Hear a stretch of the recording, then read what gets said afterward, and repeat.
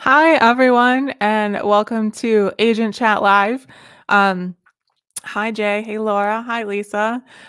Today I have Claire Draper. Claire studied queer diversity in children's literature at New York University's Gallatin, I should have asked you how to pronounce that, School of Individualized Study. And while there, interned at Rare Bird Lit, Inkwell Management, and the Children's Book Council. After graduating, they spent a fantastic, if albeit short-lived, 2 weeks working as a bookseller for The Strand before ending up joining Inkwell Management as a receptionist and agent assistant in 2016.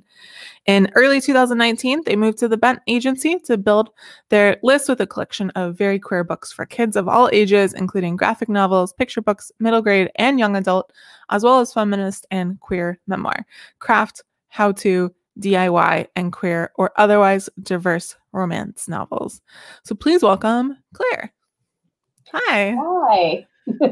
And you can find Claire's website and two websites in the description down below.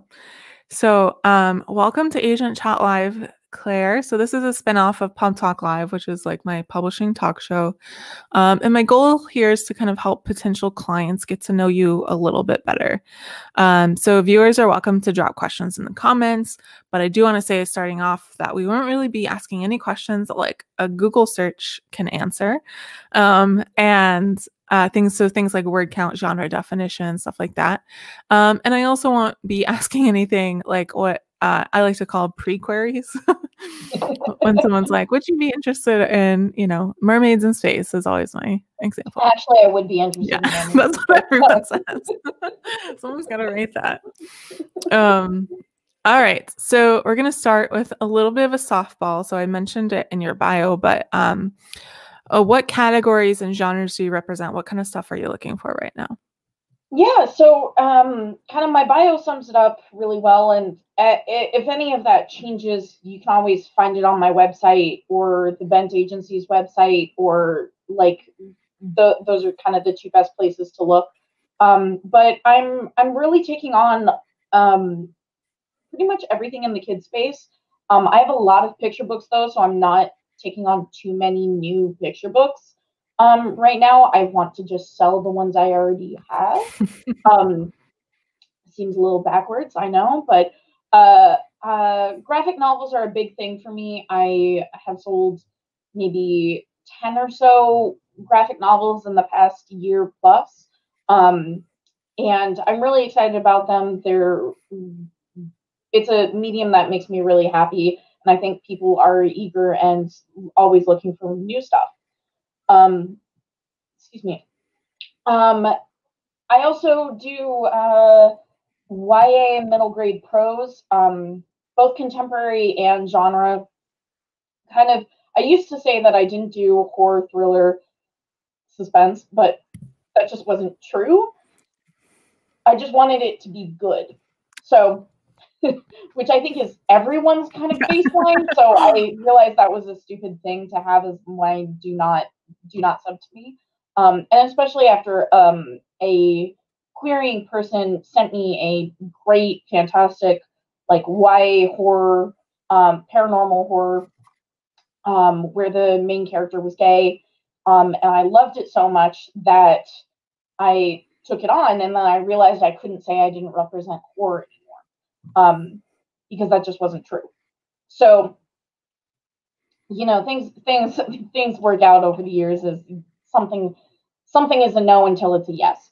But I really am big on children's books. I love YA middle grade picture books, graphic novels, prose, some nonfiction. But I'm not too big in the nonfiction space. And then I also represent some adult romance. I would love more craft and how-to books, but I just have gotten next to no submissions from them. Apparently, people are not as big crafters as I am. Yeah. So and I also represent some select memoir. It's pretty generally queer and feminist and like very very like millennial-ish memoir, if that makes sense. But yeah, those are my categories, and I tend not to do things in the adult space. Romance, I'm all gung-ho. I used to read romance in high school, like as early as high school. So like I've loved romance for a long time. But just other genres and normal adult literary fiction does not thrill me. Normal adult fiction doesn't thrill me. My partner earlier asked me to name a Stephen King book, and I think I named something that wasn't a Stephen King book. It was like in the horror genre, but it wasn't actually his. I just had credited him with it. So I was like, You're like, Stephen King wrote all the horror ever. Yeah. So for me, I was like, oh, the Stephen King book I like is his one about writing. That's like the craft book. It's his memoir, but all the other books that he's written, I'm just not big on those. So, but and no discredit to his fantastic writing. I just am not a big adult reader. Nice. Lodestar says he loves your hanging plants. Oh, thank you. I have worked very hard on them. My partner, I try to hide new plants from her, so I just spread them out over the course of the house. Nice. Yeah. All right. So why did you get into agenting? I was I actually credit the Twilight movies and my best friend, my high school best friend Netta, with this. Twilight came out, and I was kind of gonna see it. I don't know, but my best friend, high school best friend, insisted that I go to see Twilight. And I loved it so much and was so crazy for it. I then went and read all of the Twilight series in a matter of weeks. And kind of then I was like, wait, books are good. Books are good and I can read them.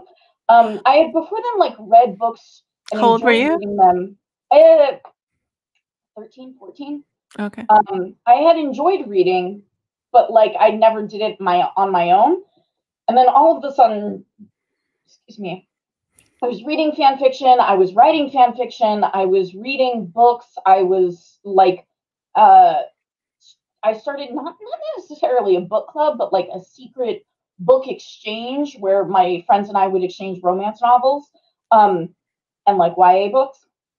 But I fell in love with reading, and then I quickly learned that I wanted to be a part of that in some way. So I was going to be an English major. I was going to go write. I was going to start crafting books. And then I got to college and realized not that I wasn't good at writing. I just wanted to be able to pay the bills. And in the meantime, I was going to go into publishing, a super wealthy endeavor. There is not money, especially in the early years of publishing. But I was like, I'll pay the bills by working in publishing and write on the side. And then I just kind of fell in love with writing. I fell in love with agenting. I worked in a number of different places, but I ended up on the agenting side and decided I liked the freedom to be able to work with whatever I want. Editors have to are at the mercy of kind of their more senior staff, and also at the mercy of their imprint's taste. So if they are in an adult sci-fi imprint, they can't take on a children's middle grade book, right? So like I wanted the freedom to be able to do absolutely everything. And because I wanted to be able to do romance, graphic novels, YA middle grade picture books. I wanted to be able to do all of it. Memoir, I love a good like not celebrity memoir, but like a good like quasi celebrity memoir, like a good influencer memoir. But so I got into agenting kind of the normal way. I had internships starting at Rarebird Lit, which is a publishing house in LA.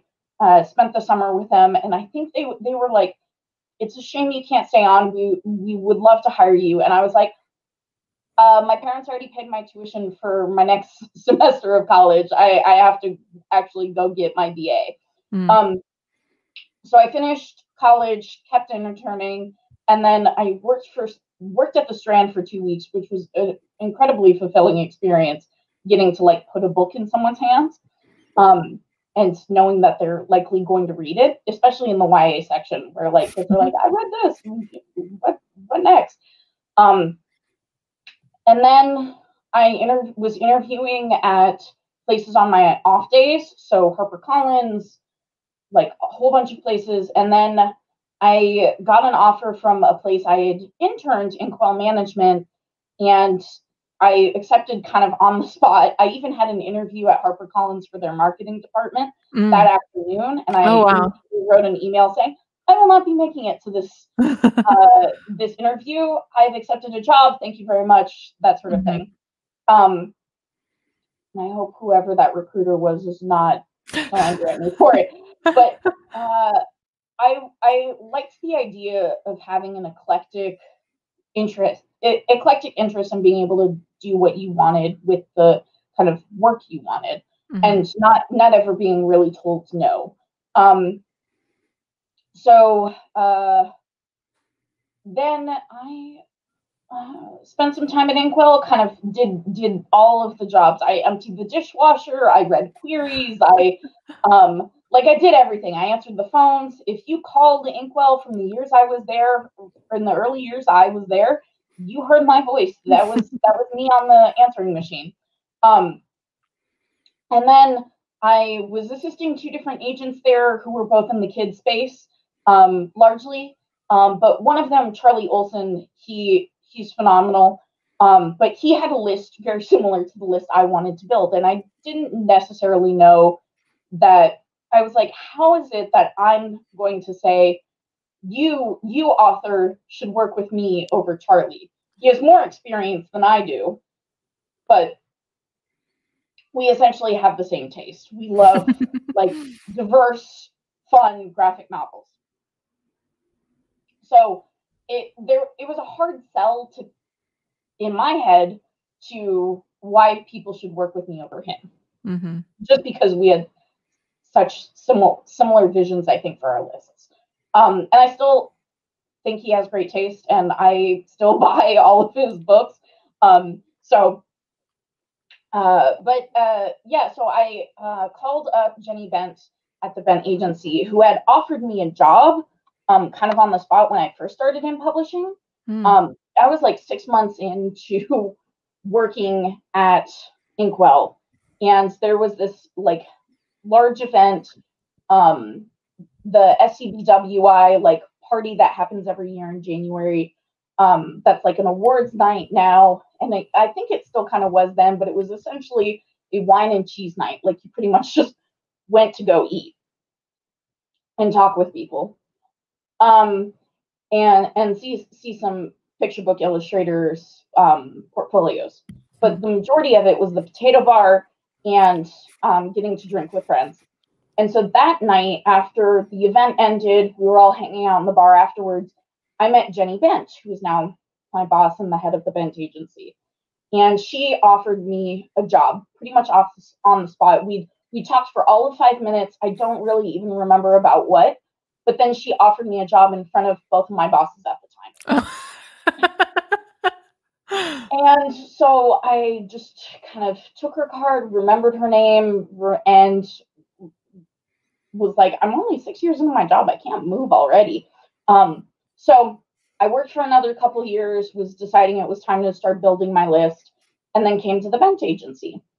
And I was really excited about doing graphic novels and doing like pretty much just all queer graphic novels. If you've looked at any of my deal announcements of the past 6 months, 8 months, they're all pretty much like lesbian pirates or lesbians in space or lesbians on Earth and going to space, like pretty much just all queer stuff across the board. Lesbian mermaids in space. Yeah, exactly. So I was really excited to build my list here, and we do a lot. The Bent Agency does a lot of children's books, does a lot of romance, but there was just an opportunity to kind of both learn but also have my own niche. So, because there were people certainly doing graphic novels at the Bent Agency prior, but not necessarily their whole list. So yeah, and now I'm at the Bent Agency, and I love it. I love my colleagues, and we do great stuff, and I really enjoy it. Nice. That's the long answer. Yeah, that's cool. All right. So this question has a little bit of a preface because I find if I ask it straight up, like people are too humble. So the preface is don't be humble. Okay. I'm purposely giving you a chance to brag about yourself. So take advantage of it. Okay. So if someone's thinking about querying you and your wish list lines up with their work, why would someone query you? Why should someone want to work with you? Sure. Yeah. So, my wish list is largely queer stuff. Like if you're queer, if you're a person of color, if you're kind of like it, if you have something that checks a box of a story that hasn't been heard before, I want to hear it, and I think other people want to hear it too. Why you would want to work with me is that I make myself available. We were talking prior to this call. I'm up in the evenings, so if you're like me, 9, 10 o'clock at night, and you're just like, I'm stressing about my manuscript, and I see that my agent is tweeting, text me. I have clients text me all the time saying, hey, this is going on, this is happening, can we fix it? Even during normal business hours. And it's not so much that I don't have workplace boundaries. I do. If there are important things going on, I push it for later. But I like to think that this is an open relationship and an open conversation. And I want you to be able to talk with me as kind of your eyes and ears and like your second brain, if you will. So I'm here as a resource, I'm here as advice, and there are plenty of people who are similar to me who I think there are a lot of good agents in publishing, especially now. Especially now there are lots of like young, good queer agents who would be a perfect fit for a lot of young queer people out there, or old queer people out there who are trying to sell their work. And you don't have to be queer to query me. It just happens to be that that's a lot of my list. But I think there's why me is just I love your work and I want to work with it. Querying me is not all that you're just gonna fill out query manager. Like it's not all that taxing, though the stress of that is unparalleled. But I mean, when I get something that I love and I can't stop thinking about, I want to work with that person. And I've had people who I've had full-on conversations with. I've offered them representation and they went with someone else. I'm like, especially who you went with is a good person. Like I'm not mad, and please do tell me when your book is on shelf so I can be the first in line to pre-order. I never have hard feelings about someone picking someone else. And I just think we're here to make good books and we should all kind of be in that together. That's a meandering way to say, like, work with me because I'm gonna be there for you and I'm gonna stand up for what your thoughts and feelings are and make sure your voice is heard and your story is heard. But also, let's make some fun books. Cool. All right. We have the first question from Patreon supporter. So if you support my Patreon at $5 more a month, you can submit questions ahead of time for any of the guests. So this is from Lodestar, who's here tonight. I saw him commenting earlier. He's the one who liked your hanging plants. Oh, yes. On Instagram, I saw you posted a pic of a playbill. What is your favorite musical or play? Oh, that's a tough one. All of my friends are musical theater people. I like in college had my like close friend group from college that we're all still friends now. Like 8 or so people. We're all musical theater kids. Like they were all actors. I don't really know how I ended up being the only one who wasn't an actor in that group, but I am not as musically versed as some other people. But I really like Sweeney Todd. I really like Fiddler on the Roof. My dad is a big fan of Fiddler on the Roof, so one of my like earliest memories of a musical is watching that with him. And I know they're not really musicals, but I love Disney movies, and so like I like Jingle Jangle that just premiered, that musical movie, so perfect, so great. I wish the sound balance was off. It felt like I was watching the BBC, but beautiful production, and like I love it when I'm watching something and someone starts singing and they're just so moved by emotion that they have to sing. I think that's such an interesting medium. So yeah, those two favorite musicals, but I also have a lot of favorite plays as well. So like Waiting for Godot is one of my favorite plays. But yeah, great question. All right, so the next question is a little bit heavier. So a lot of times when this question is asked, it's asked kind of in the vein of like, if you had a magic wand and you could change one thing about the publishing industry, what would it be? Which is fun, but also like, I guess I'm a pragmatist, like I'm a realist. So I'm like, if, realistically, let's say you were like the CEO of like Penguin Random House or whatever, and you had the ability to make a big change, what do you think you would change about the publishing industry? I think in some ways it's already happening. I would let publishing be remote. I mean, we are remote right now because of COVID, and I really hope that doesn't change, because I think realistically, publishing has been so white, so heterosexual, so able-bodied for so long. Because publishing is largely based in New York or London, but we're so localized in such an expensive city, and we're kind of elitist. I would really love if we could up salaries across the board. They're starting to do it, but like an entry level position in New York City at any company, like any person who has a bachelor's degree goes to apply in any job in New York City, they would laugh at $45,000 a year. But we're excited in publishing that we finally reached $45,000 a year. So for me, I would really love if we could pay people their worth. I know that's not realistic because publishing is that much money. Like there aren't that many wealthy authors. So, but I think, people in publishing don't just work 9 to 5. They work 9 to 5, they get home, and then they go read for 4 more hours.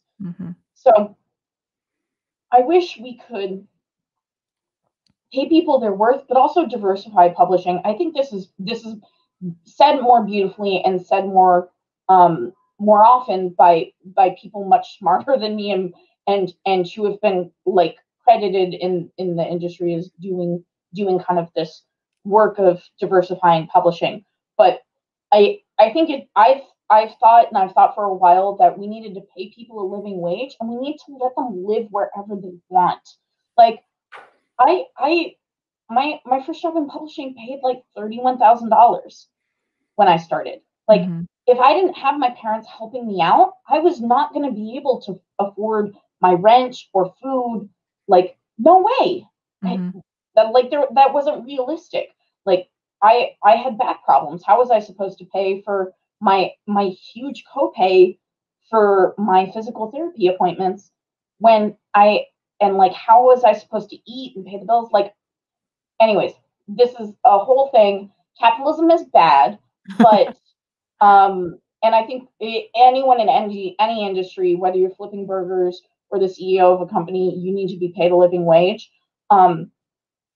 But I think that would change a significant number of problems if we listened to our younger staff in publishing and pay them a living wage and let them work where they want to work.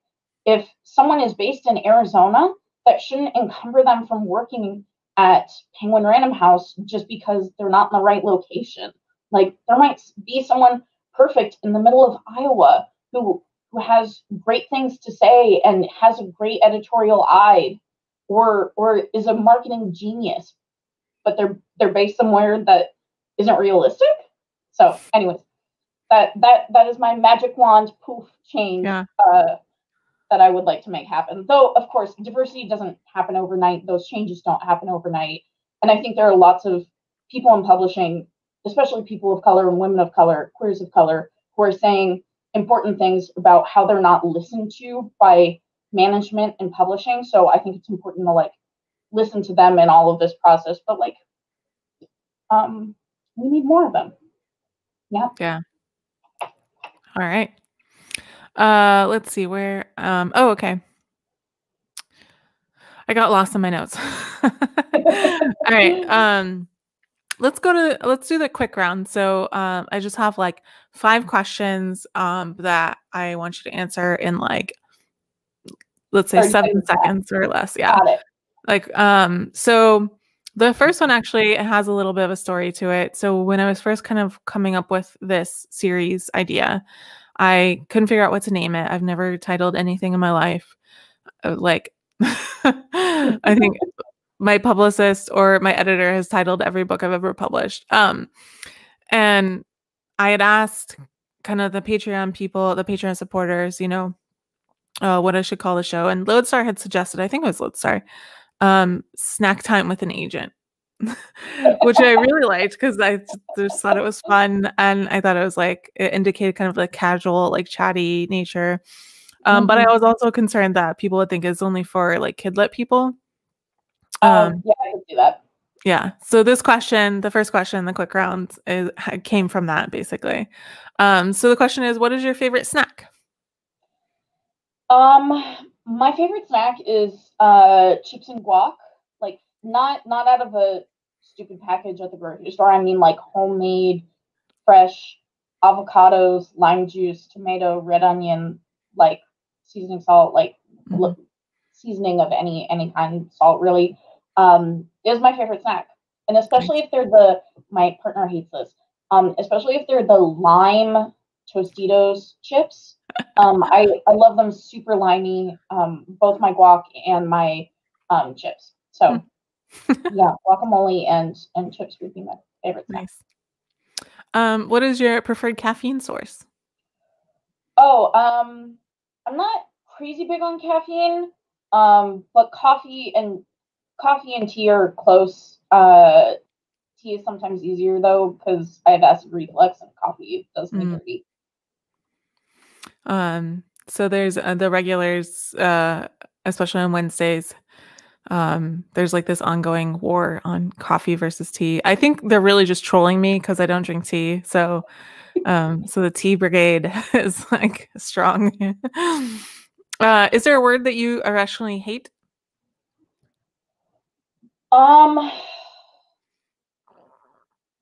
Moist. I think it's like a gross, weird word. Like it can be used in like romance novels a lot, and it's not a sexy word. It's not a fun word. It's not. No, I hate the word moist. Yeah, that's the word I hate. Yeah, I think Jay is like the president of the tea brigade. So, well, to defend my tea side, my first experience with having tea was high tea. So like the full like 3-course meal of like the finger sandwiches and scones and like tart desserts. So like that is the way to do tea and get introduced to it. And I also started liking fruity stuff, and like super flavored teas. And now I have grown to like black tea.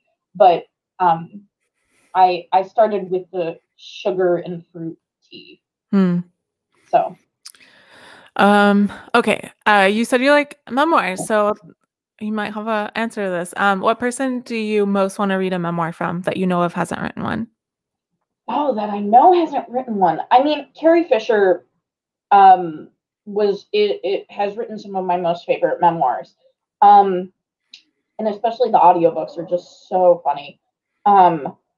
Who hasn't written a memoir that I think Has Nicole Byer written a memoir? I don't know. She would have a funny memoir. All right, She has cool. funny podcasts, but I feel like she would knock it out. Also, maybe Lizzo. But I know Lizzo can be pretty private, but I think she'd have an interesting memoir.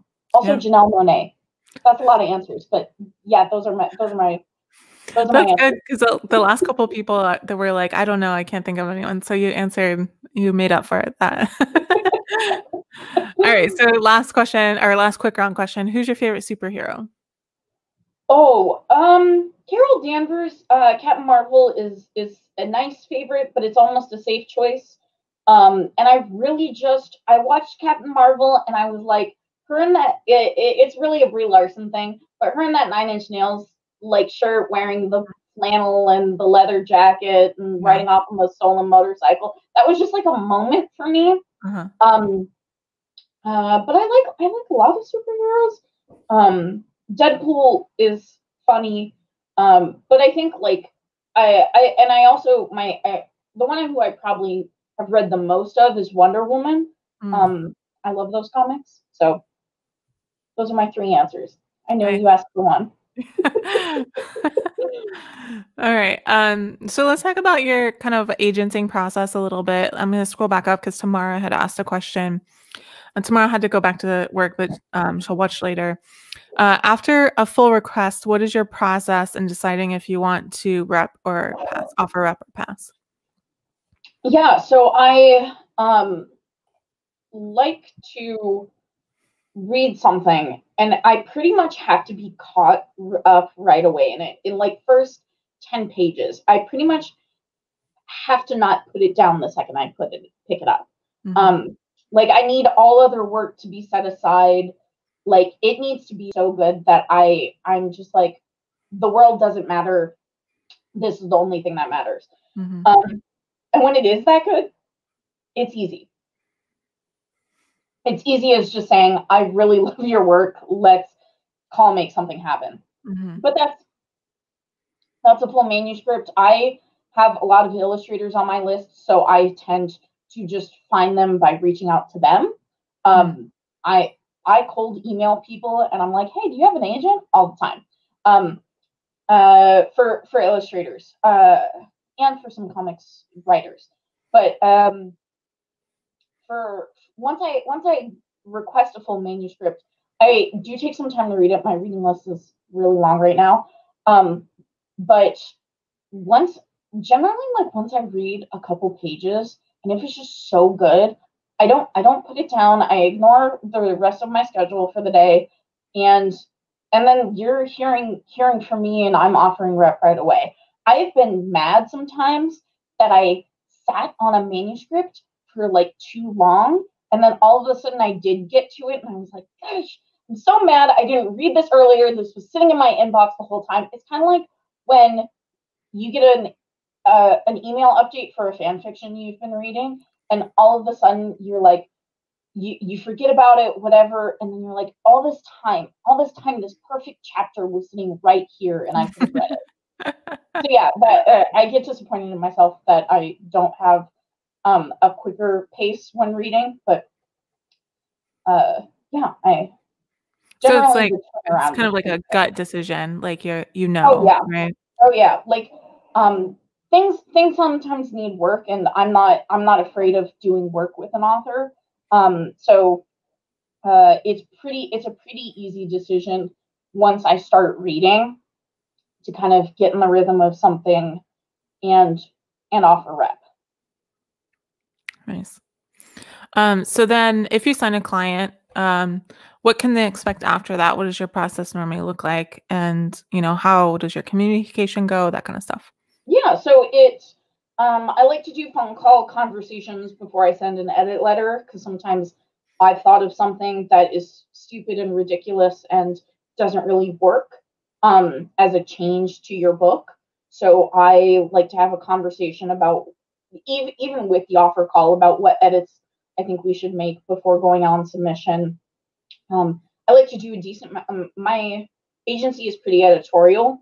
I'm probably not even the most editorial. I'm not. I know I'm not the most editorial person at my agency, but I like to do a round of edits or two, and then we go on submission. However long that takes. If you're quick at editing and that took a month or 2 weeks, or that takes 6 months, a year, I'm fine with that. Whatever pace works for you. And then we go on submission. And sometimes submission is really short, and we have offers in 2 weeks, 3 weeks, or a week even. And sometimes it can take 6, 7 months, maybe longer. One of the first books I sold, I couldn't sell it as a YA novel, and I just sold it. It's not announced yet. I just sold it as a graphic novel instead to Dark Horse. And so, like, I don't really give up on projects. Once something kind of is in my head, I want to make it happen. But insofar as communication is concerned, I like to be pretty open, and I like easy conversation. A lot of my clients text me or Twitter DM me, Instagram messages, whatever it is. And we just keep open lines of communication going. I want my clients to feel like I'm reachable and I'm here to listen to their concerns. And it's an open process. I know different agents feel differently about this. As soon as we're on submission, I pretty freely share my submission list and my pitch letter. I might change that as the years go on, but I like sharing it now because I think it provides some sense of comfort to know who it's with, and the authors themselves can stalk editors on Twitter and have hopes and dreams. Because I think the process can be submission can be a little daunting, and just not knowing who it's with and then getting passes it can be annoying and sad. So I like to share as much as I can. All right, cool. So Lodestar had also asked your wish list. Make sure to respect the rules of HEA and give me some good trophy-filled romance. So I know the answer to this, but his question is, what's HEA? Happily ever after. If you follow any romance novel writers, there's one I follow on TikTok, and she's like, she does really funny reactions. But HEA, I think it's also called something else, is happily ever after. So if you're writing a romance novel and they don't get together in the end, that's not a romance novel. That's a nice piece of fiction, but it's not a romance novel. If it's like, if there are kind of too many realistic struggles to get over, if they're like the romance should be passionate and should be easy and should be like attainable. I could probably go on, but I'm big on, like, if you're writing in romance, unlike other categories that don't have as many rules, if you're writing romance, you really have to know and respect the rules of the genre, because otherwise you're not writing romance. You might be writing women's fiction, or you might be writing literary fiction, but you're not writing romance. So yeah, I wrote an article for Book Riot, and the title was, if it doesn't have an HEA or HFN, it's not romance. So yeah, I'm big on my happily ever afters, and because that is the one part of reading queries that is annoying, is because sometimes people don't follow the rules of the genre, specifically in romance. And then I get disappointed when they don't get together in the end. And I'm like, this isn't the rule. This isn't how this is supposed to work. If I read a romance novel, I want my happily ever after. I deserve my happily ever after. Yeah. I don't read adult fiction for this reason. I like happy endings. Yeah. So that is my... Yeah, I'm with you. All right. So it's funny because I actually didn't read romance and I wrote an article at Book Riot about this as well, for a lot of different reasons. And then I became a publicist at Entangled, and I was mainly interested in working on their teen books. But at the time, that wasn't how they structured. Like, you just got assigned whatever book, right? And the first couple of books I got assigned were like contemporary romances, and I wanted to do a good job. I wanted to represent them well, so I read them, and I fell in love with them, and that's how I started reading romance. So, romance is something I think people fall in love with. Like, I remember to this day the look of disdain.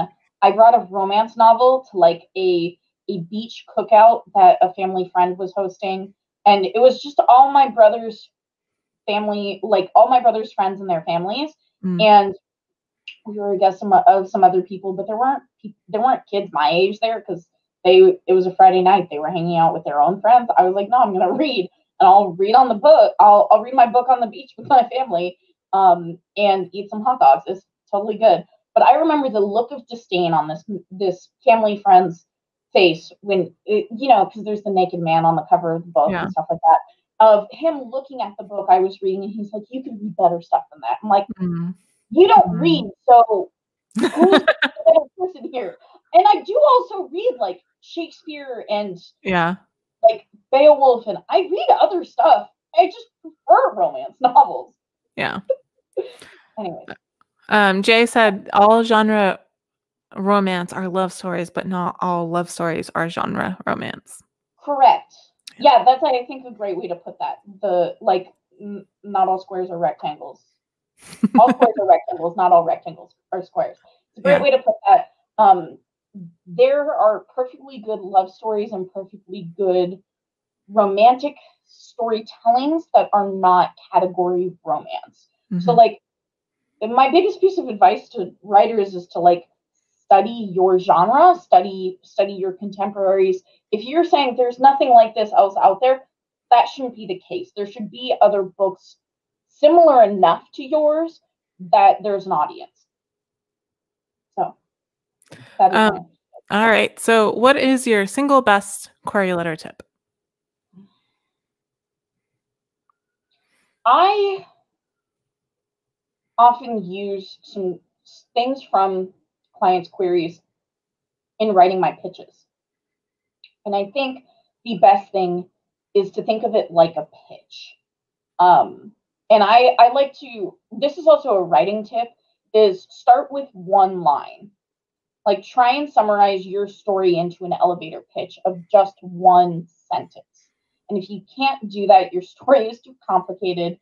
And like you should actually be able to get into an elevator and tell someone what happens in your book before the doors open and they have to leave.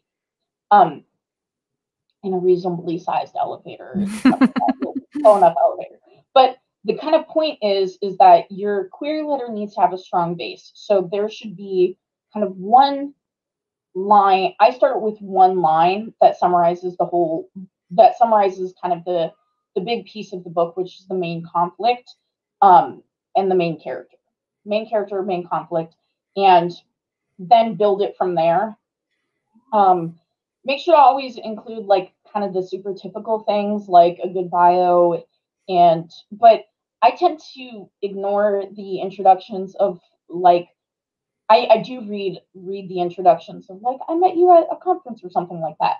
But I really like someone who writes, I really like pitches that just jump in and start telling me the story that are like, in this 60,000 word YA story, that's really short for YA. Anyways, in this 80,000 word YA story, 16-year-old X named character gets stung by a bee in front of his crush and swells up like a balloon. And all of a sudden his prom plans are ruined.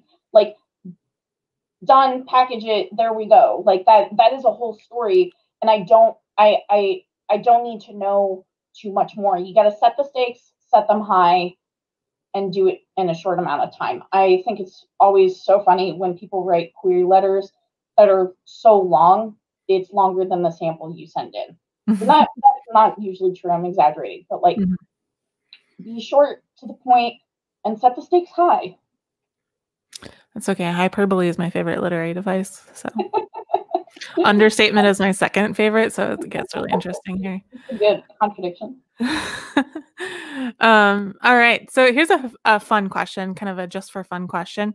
Do you have any good literary names for cats or dogs? Good literary names for cats or dogs. Well, this is literary adjacent. My cat's name is Arthur, and he came with the name. The shelter named him that. But then when we got our second cat, my partner wanted to go with the theme of Arthurian legend and named her cat Morgana Nice. after like the witch who gives him the sword. Uh-huh. So I would like to have an entire Knights of the Round Table. That would be perfect. But dog or cat, that would be awesome. I also think that like people who do like Edgar Allan Poe kind of names are always so funny. Like it's dark and creepy, but it's like a super happy dog. I always think those are hilarious. But no, Arthur and Morgana are as literary as I've gotten.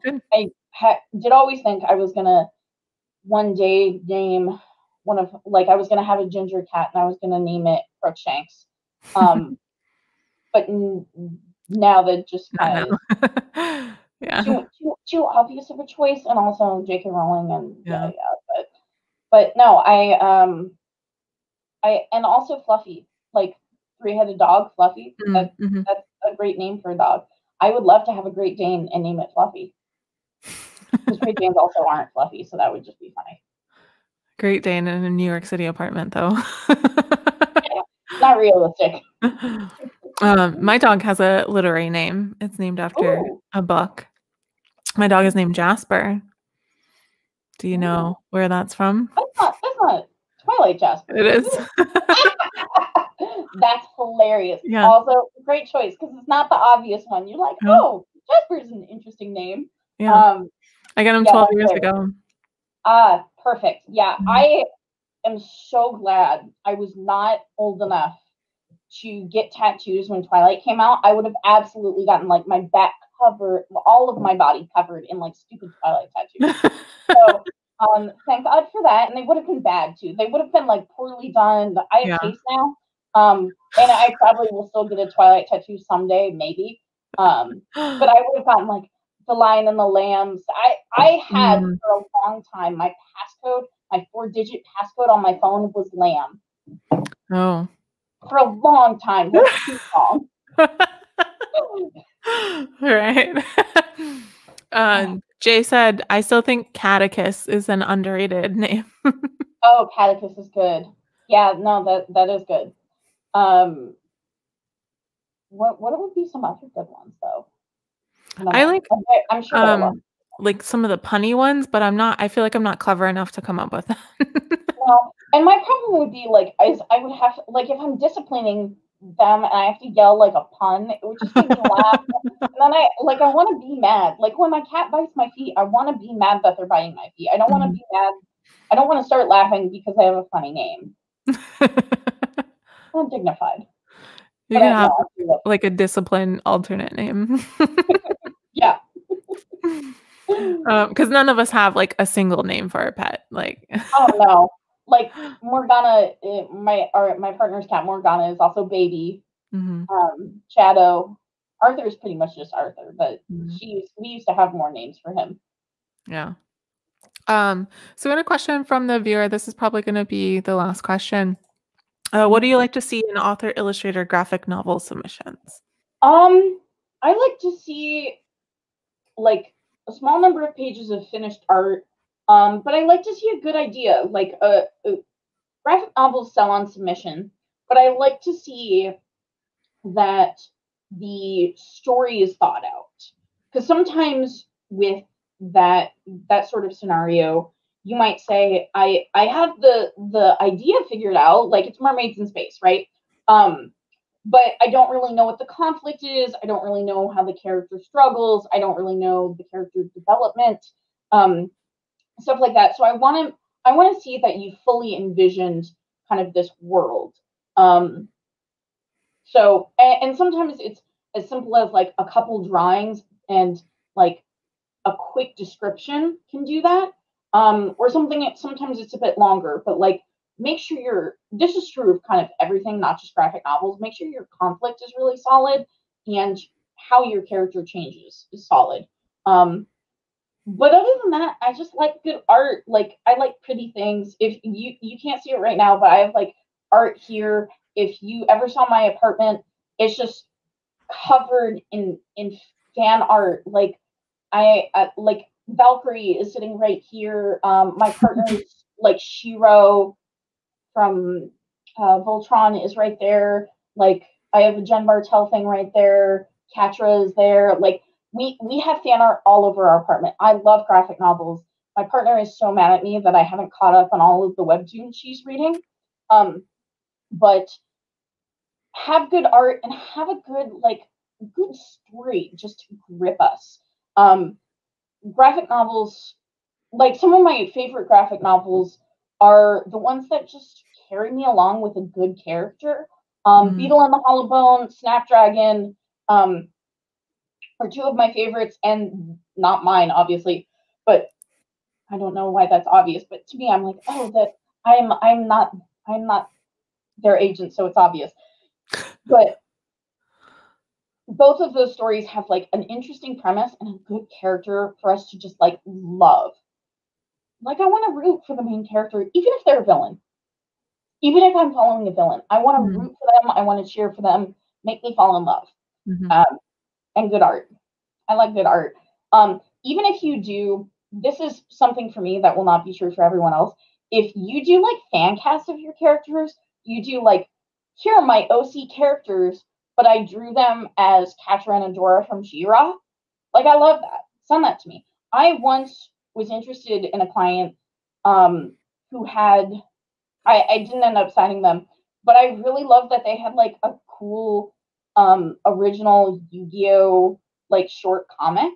Like completely fan fiction Yu-Gi-Oh comic. So have something good and interesting to say and have fun art.